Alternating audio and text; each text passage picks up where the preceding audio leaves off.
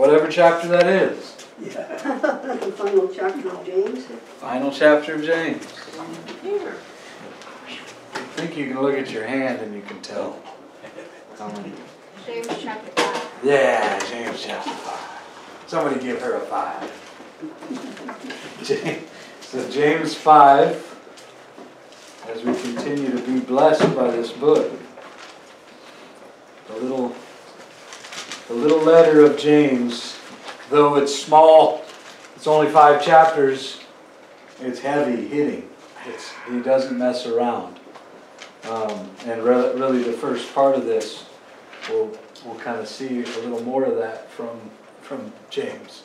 But I think it is important to highlight that last, and we did talk a lot about it. It was the title of the message that came from verse 15 of chapter 4 last week. And I think it's worth repeating and worth reviewing. For that you ought to say, if the Lord will, we shall live and do this or that.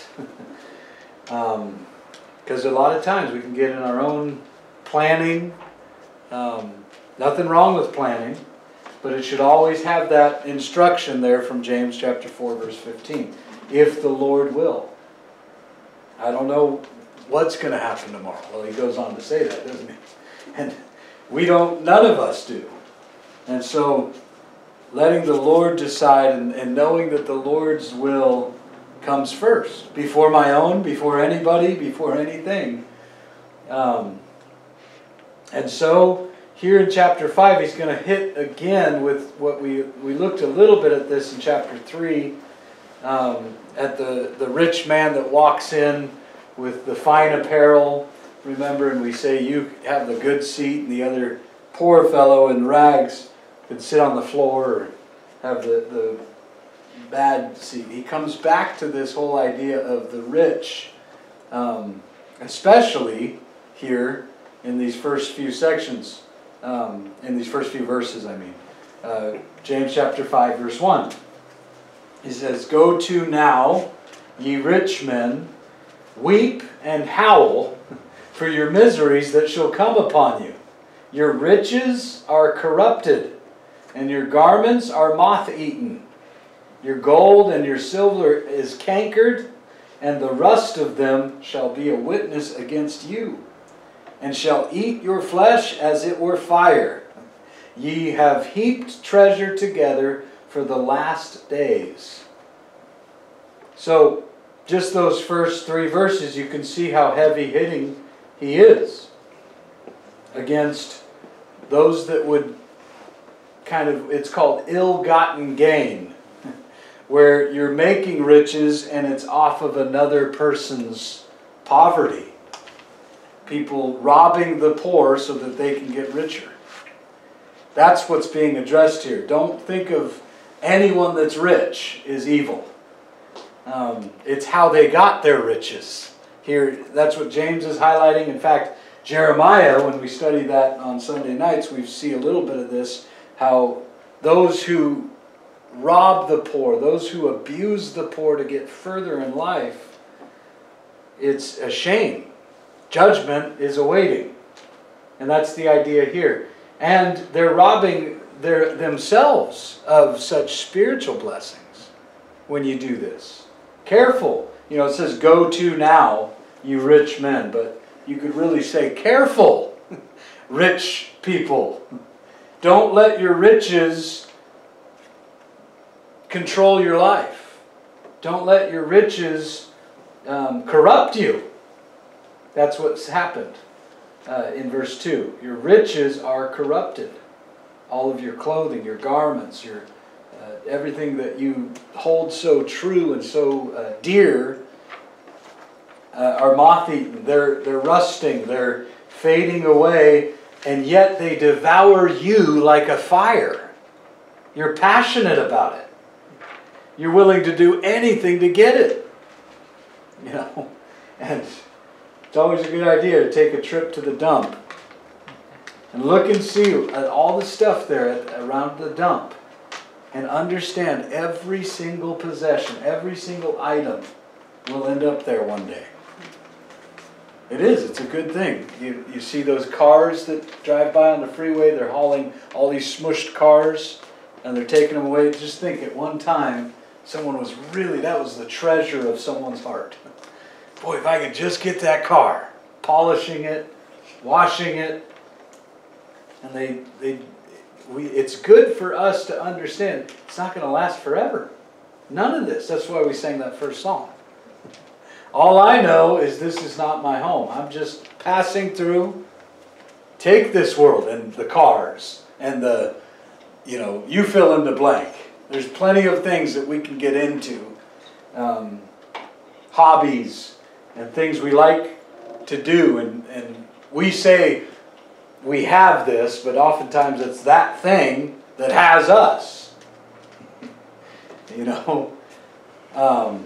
It's so just good for us to hear these words.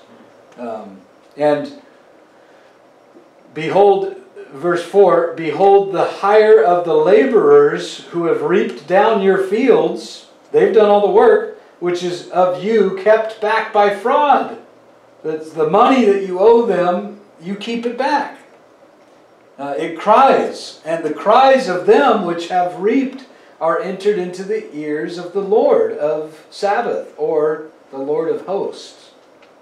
Ye have lived in pleasure on the earth, and been wanton, and ye have nourished your hearts, as in a day of slaughter. Ye have condemned and killed the just, and he does not resist you. So it's again this harsher warning, understanding there's a deeper thing. There's something that may not be seen on the surface of how you're getting your riches. What it is that makes you go further. It's causing the workers that really deserve to get further, really deserve to have more, you're keeping back from them. And it's, the cries that enter into the ears. It makes me think of Cain and Abel. When Cain killed his brother Abel, the Lord came to him, right, and said, "Where's your brother Abel?" And those famous words, "Am I my brother's keeper?" And that blood was crying out to God. Only God could hear that blood crying out. Did you know? Blood speaks. And in the same way here, robbing the poor and not giving someone what they deserve when it's in your hand to give it. Proverbs has a harsh warning about that. You don't share it when it's in your hand, it's in your store to give. You're holding it back, hoarding. In fact, the word hoarding, it's not true hoarding if it's not robbing. That word has been tainted. Hoarding is robbing others from having what they should have. And you're just stacking up, I think of people that are storing and they have, remember Y2K? And people just filling up their pantries with just all kinds of things. That's the idea. And no one else, can have it when it's time for it. Now in America, we have no shortage. So it's hard for us to understand that. So we really weren't taken away from the food supply. In our nation, it's sickening how our food supply is well beyond our means. It's well, anyways. That whole idea, though, and the word hoarding really is keeping something when it rightfully should be dispersed. It rightfully should be kind of measured out between plenty of people, the community. So that's the whole idea. You have these workers in a field that you've hired. You say, "I've never hired anyone. I'm not a boss." Well, if you pay any bill whatsoever, they expect payment. In a way, you are hiring that person to cause your cell phone to work. You're hiring that person to cause your cable network to come on, whatever it is. So we all can be in this boat. And the whole idea is you're not to hold back, you're not to keep for yourself that which rightfully belongs to whoever it is. So it's just right living and using wisdom. But with all that said, nothing wrong with rich people. There's nothing wrong with being rich. It's the whole idea is and what James here in these first 6 verses that we read, he's pointing out how you're using your money. Money is neutral. Money can be used for a whole lot of good, and it could be used a whole lot of evil. And so we have to be careful, and I can't help but remind us that the writer of this was technically the half-brother of Jesus Christ. But your riches are corrupt, your garments are moth-eaten, your gold and silver. Sounds a lot like Matthew chapter 6, and we have to turn over there. But his brother, his half-brother, Jesus, who said that. And so it's kind of neat when you go through James and you understand he wasn't a believer, but he remembers these teachings. And so he eventually, after Jesus was risen from the dead, of course, James came to know him, to know the Lord, and God was born again. But in Matthew 6, verse 19, Jesus says, "Lay not up for yourselves treasures on earth, where moth and rust corrupt, where thieves break in." And he goes on. Matthew 6:19 should be jotted there next to verse 2 of James 5, just because it should remind us of that. And James knew what Jesus taught. It's neat. So verse 7, "Be patient, therefore," back to James 5, verse 7, "Be patient, therefore, brethren, until the coming of the Lord. Behold, the husbandman waits for the precious fruit of the earth," or the gardener, the one that tills the ground, he's waiting for the fruit of the earth, and has long patience for it, until he receive the earthly and latter rain. So you also be patient. Establish your hearts, for the coming of the Lord draws near, draws nigh. The coming of the Lord. The coming of the Lord. It should be on our minds. Always. And we're patient. It teaches us patience, doesn't it? Don't be in such a hurry. Be patient. And let the Lord... It's kind of in that same area of last week. If the Lord will. It's if I can get to that appointment, fine. If not, if the Lord will. Be patient.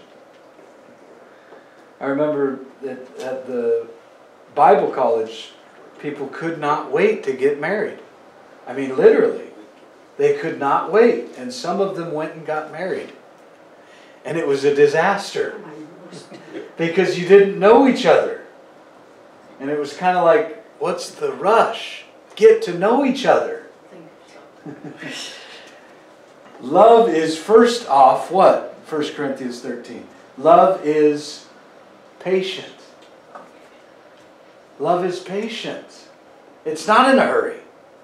In fact, Sunday morning, if you come, we'll touch a lot more on this on Sunday morning. Because it really is. Love is patient. Love is to be waiting. You can, you're not in a hurry.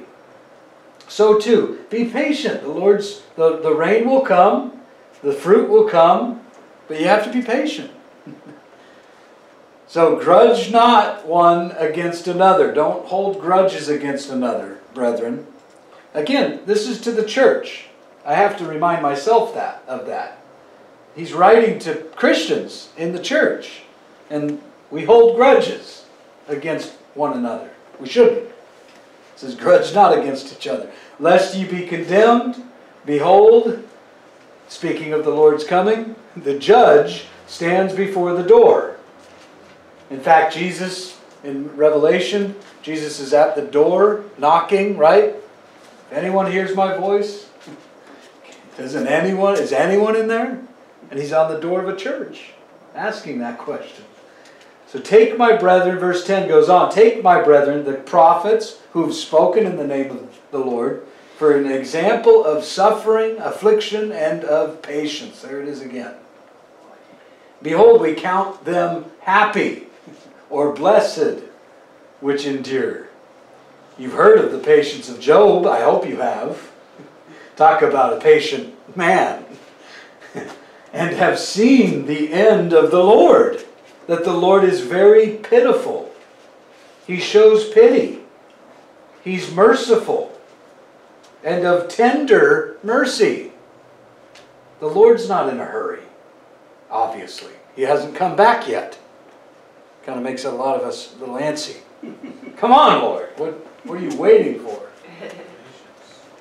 He's teaching us, isn't he? Yeah. The Lord is patient. He's shows mercy. He has pity on the people that we despise. We say, send them to hell. And the Lord says, I have pity. That's the whole idea of that.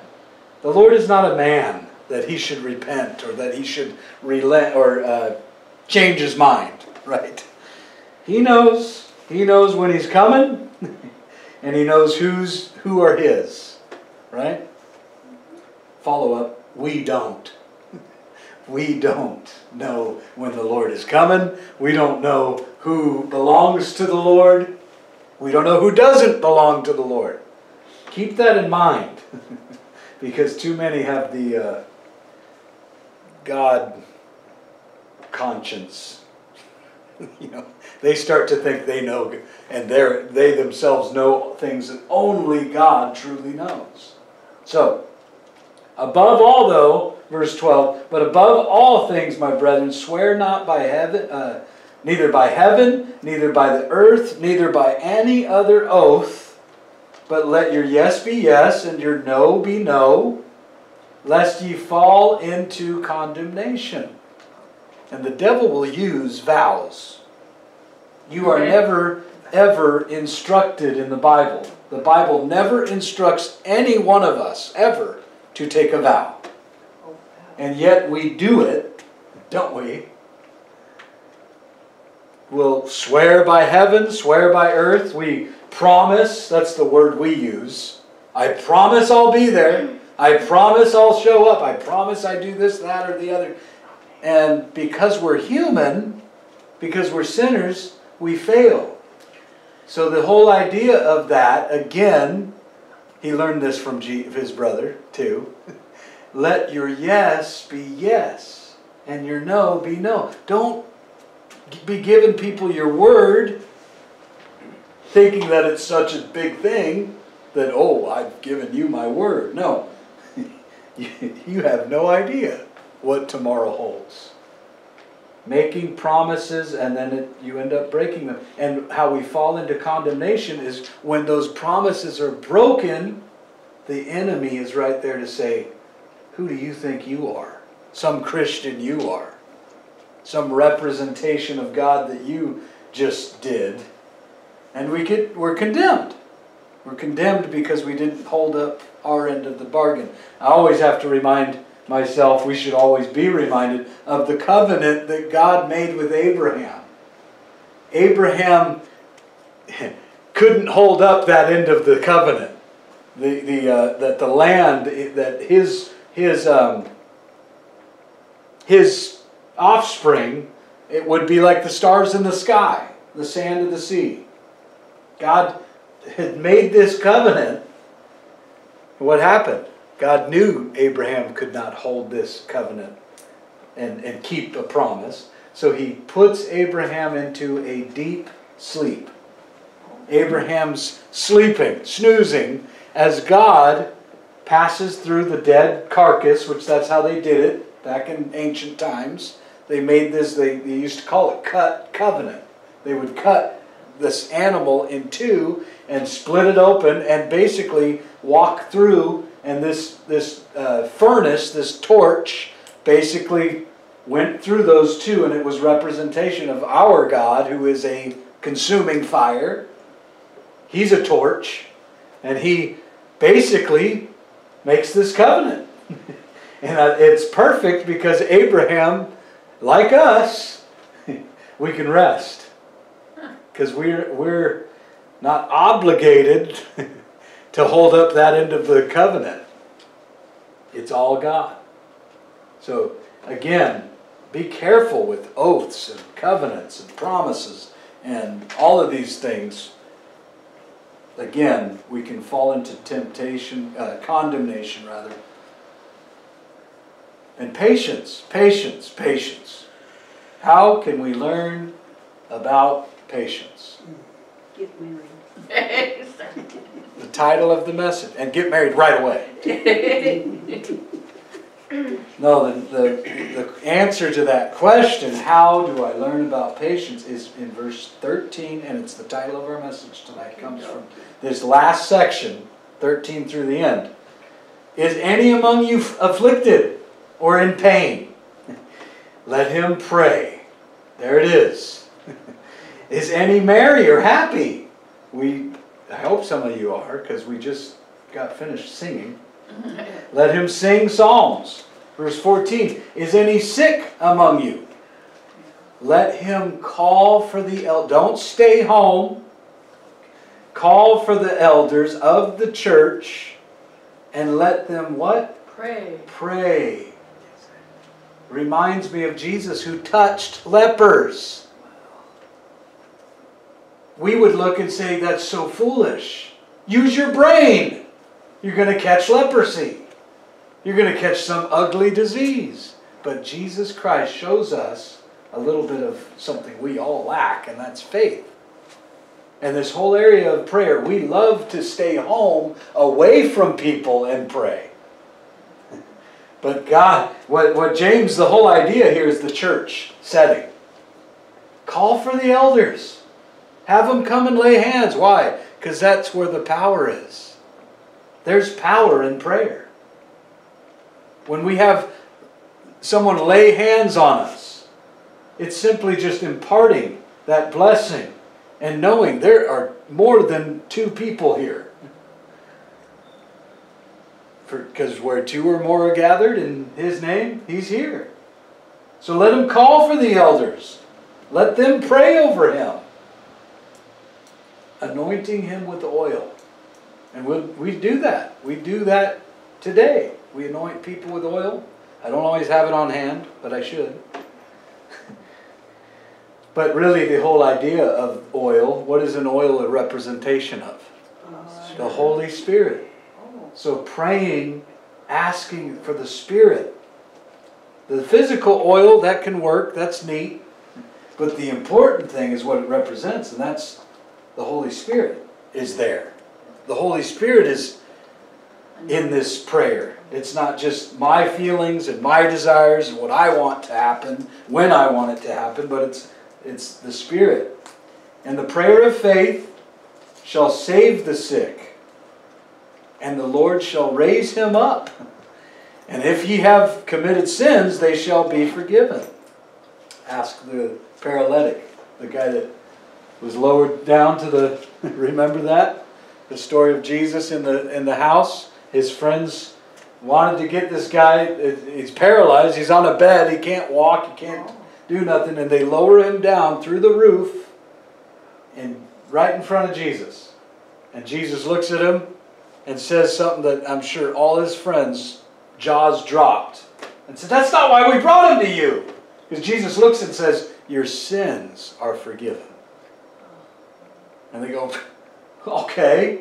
And Jesus, of course, the master that he is, he uses that whole thing as an illustration for the ones watching. He says, which is easier to say? Your sins are forgiven? Or rise up and walk and do this physical? The whole thing there is it the spiritual thing that's more important? Or is it the physical? Not necessarily, we always right away go to, I don't know, what is easier? It's easy to say your sins are forgiven, but your sins really won't be forgiven if they're from some man, which, by the way, that's why the Pharisees freaked out. Because they knew, and it's true, only God can forgive sin. And to say your sin is forgiven, you're claiming to be God. Wow. Right there in that story. Wow. Wow. So, this whole idea of physical healing and spiritual healing, we need to understand it's the spiritual healing, because oftentimes the physical illness, the physical thing that's going on, whatever it may be, you don't know how the Lord might be using that. As awful as it could be, whatever physical sickness or ailment it may be, the Lord could be using that. And so that's why every time we pray, and if they're true elders, they will lay hands and say, if it's the Lord's will, touch and heal. If it's the Lord's will. Because I don't want to get in between, get in the middle of what you're doing, Lord. If this is something, because the spiritual healing is the most important. It's so good for us to keep that in mind. Confess your faults one to another. And pray. There it is again. For one another. Pray for one another. That you might be healed. For the effectual prayer, fervent prayer of a righteous man availeth much. It accomplishes a whole lot. That's what that means. We don't think prayer does much. In fact, we do not spend enough time praying. We never do. In everyday life, whatever it may be, we can always spend more time praying than we do. And I'm right there in that boat. Nobody's got this all squared down and pegged, and it's something we all can do. And even the fact that we pray, how effective is your prayers? Are you really going to war on your knees? Are you spending that time weeping? Perhaps agonizing? Really struggling with what you're praying for and who you're praying for? Whatever it may be. Be a man, be a woman of prayer who knows how to pray. It's always, it really is, this is where the power is. The power of prayer. You could have Bible studies all night. You could memorize every verse in the Bible. But when it comes down to it, you're the one who talks to the Lord. No one can talk to the Lord for you. And you don't just recite prayer. I hope you don't. I mean, we have prayers with our little guys that learn the scriptures and things to pray. And it is really adorable when they get to know it and memorize it. But you need to mature from that. Go beyond that where you're just talking to the Lord. And you're telling the Lord the needs as well as praising Him for what He's accomplished, for what He's done. Take Elijah, verse 17. Elijah was a man subject to like passions, just like you are, just like we are. And he prayed earnestly that it might not rain. And it rained not on the earth by the space of 3 years and 6 months. And he prayed again, and the heaven gave rain, and the earth brought forth her fruit. So, controlling the weather. Can anyone control the weather? Only God. And Elijah proved it. If you were to ask Elijah, wow, Elijah, you made it rain, and then you made it stop raining, he would say, no, I didn't. God did it. I just tapped into the real weatherman. He's the one that controls those things. We have no control over it. And so prayer, it shows us the power that prayer truly has. The sad part is many of us don't believe it. Because if we did, we'd be spending a whole lot more time praying. And so we have a hard time believing the Old Testament stories of Elijah praying that it would rain, that it would stop raining. But God answers prayer. God answers prayer. Brethren, if any of you err from the truth, and one convert him, let him know that he which converteth the sinner from the error of his ways shall save a soul from death. I love this. And he hides a multitude of sins. See, the enemy, Satan, demons, who are very real, by the way, they rejoice in sin. In fact, they make money, and they really get a kick out of other people's sins. And they really magnify other people's sins. They really want to hone in on other people's sins. But this idea here, when you pray for someone, when you really, really pray for someone, you're desiring that they spend eternity in heaven and not in hell. You're desiring that they're converted, as James says. And the sin that gets confessed or whatever, it's just covered over. It's kind of glazed over. It's whatever. What's sin? It's taken care of, isn't it? Once our souls are saved from death, because the wages of sin is death, but the enemy will always be there to bring some sin back up, to fish it out of the sea of forgetfulness. And God says, and we should say too, it's forgotten. That sin has been dealt with on the cross. And I love it because no matter how much you pray, as a man, just like Elijah, you're going to err in your ways. You're going to have a fault. You're going to fall. And so it's kind of neat the way he ends that. You know, lest you think and start to say, oh, I could really become a man of prayer, a person that just is really spending time with the Lord, and I'll never sin again. I won't have anything to confess. I won't. No. James makes sure he covers that as well. Keep in mind, if any of you have a fault or error from the truth, you rejoice. And again, the idea of saving someone from death. Saving someone from death. We need more passion for the lost.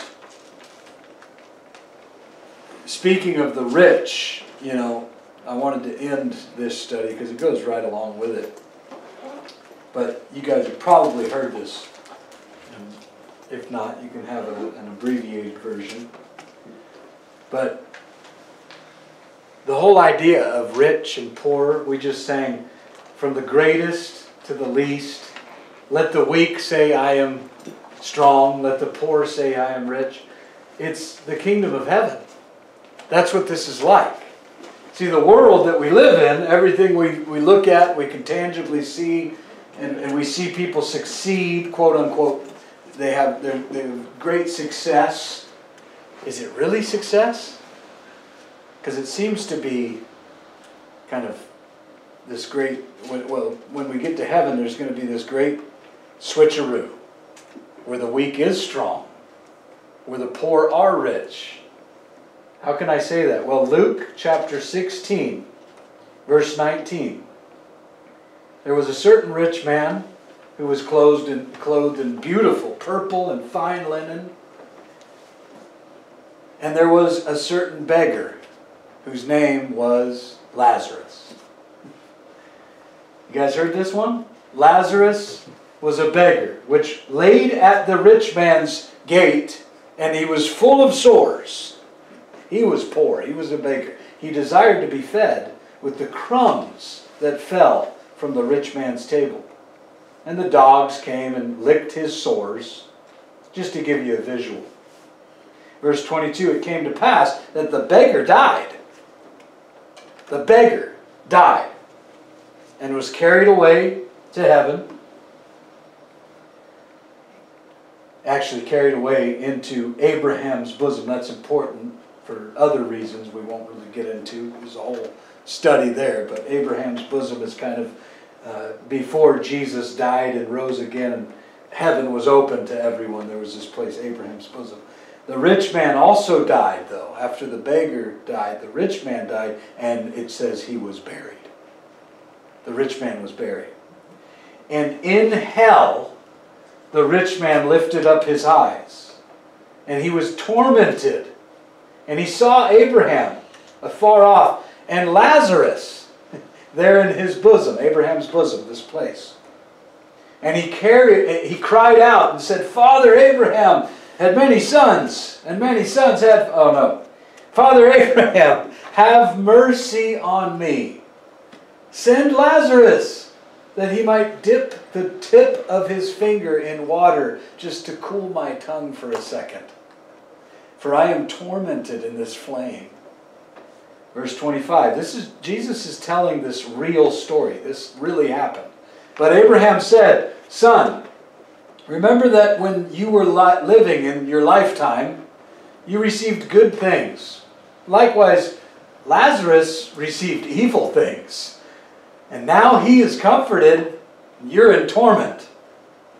And beside all this, between us, there's this great gulf that's fixed, so that that would want to go from that side to this side can't. Well, then he said, I pray thee therefore, Father, that you would send someone to my father's house, for I have 5 brothers, and that he might just tell them, lest they also come to this terrible place of torment. And Abraham said, they have Moses, they have the prophets. In other words, they have the Bible. Let them hear that.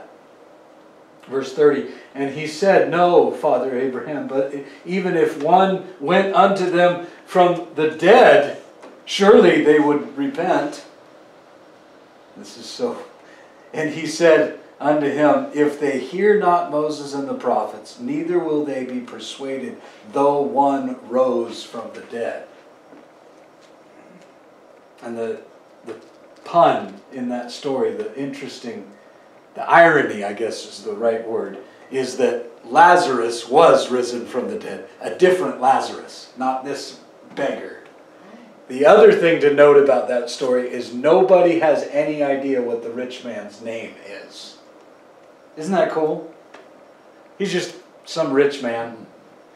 But we all know, and for thousands of years, Christians who have studied God's Word know Lazarus as the poor man. And we're going to all meet him one day. He's in heaven. The rich man ain't. And that whole little story, that snapshot, is just powerful because it does stir us. It should stir in us that desire to share, to get as many people away from that place of torment, just hell. We cannot imagine. But Luke 16 there gives you just this glimpse, doesn't it, into that. Well, Father, we thank you for your word. We thank you that it doesn't matter how much money we have or how much money we don't have. Lord, you are so good and so faithful to just speak to our hearts. And I pray we would, each and every one of us would understand a little more about the power of prayer. Lord, even tonight as we're together, give us and put on our hearts things that we can lift up to you. Lord, as we sing these last few songs, I pray that we would take some time to pray. In Jesus' name, amen.